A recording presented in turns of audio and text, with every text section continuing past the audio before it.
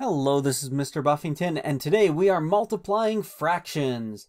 When you multiply fractions, it's the simplest thing that you can do with fractions. I always say it's the most straightforward thing you can do because you literally go straight forward. You multiply straight across. In this case, I have 5 over 23 times 3 over 2. I'm going to multiply the top times the top and the bottom times the bottom. That's how you multiply fractions. 5 times 3 is 15. 23 times 2 is 46. There we go. I've now multiplied the fractions.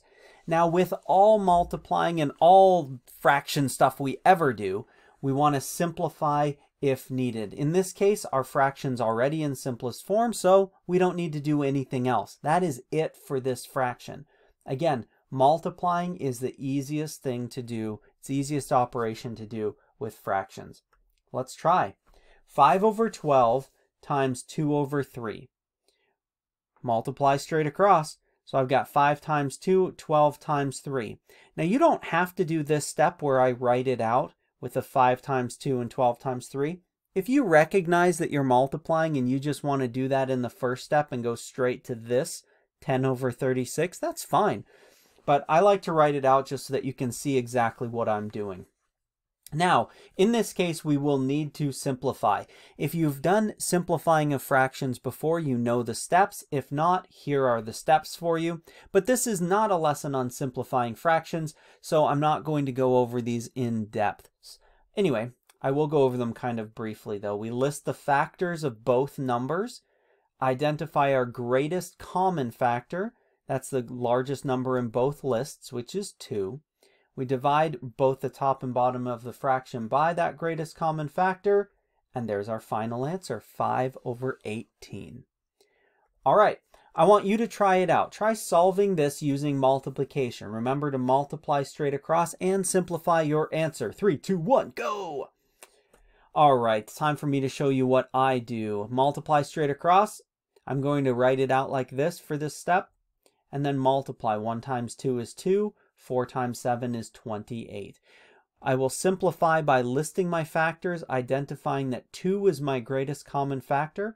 I'm going to divide the numerator and denominator by 2, and that leaves me with my fraction in lowest terms of 1 over 14.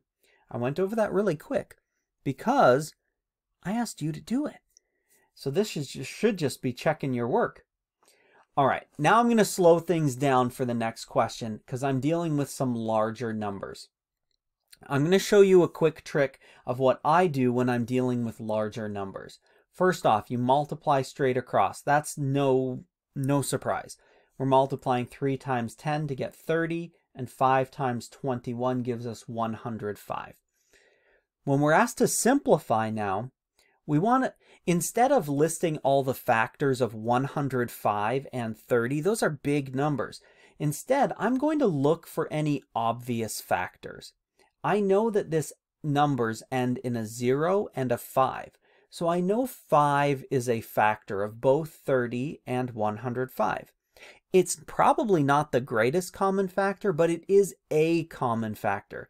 So I can divide both the top and bottom by 5, and that simplifies the fraction.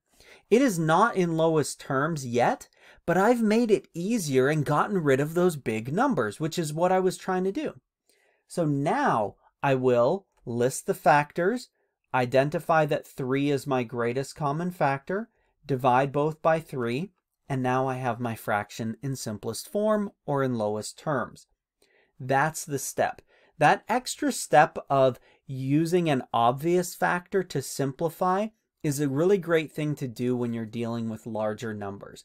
Just make sure that you don't stop after you find the first factor, because there's probably going to be more factors the larger the numbers you get. All right, last practice, I want you to try this one out.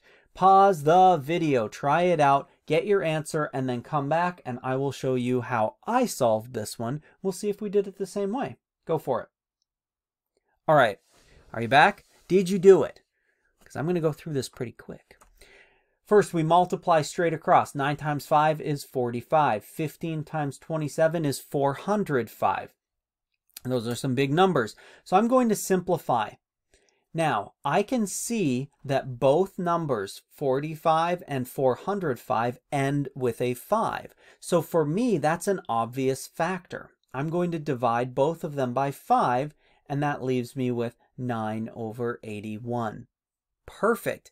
That is great. That works out for me really, really well, because I know the factors of 9 and I know the factors of 81. So I can list those factors, identify that 9 is my greatest common factor, and I'll divide both by 9 for my final answer.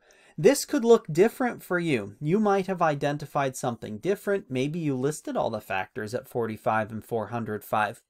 That's up to you. But this was a quick trick to help make it a little bit quicker for you.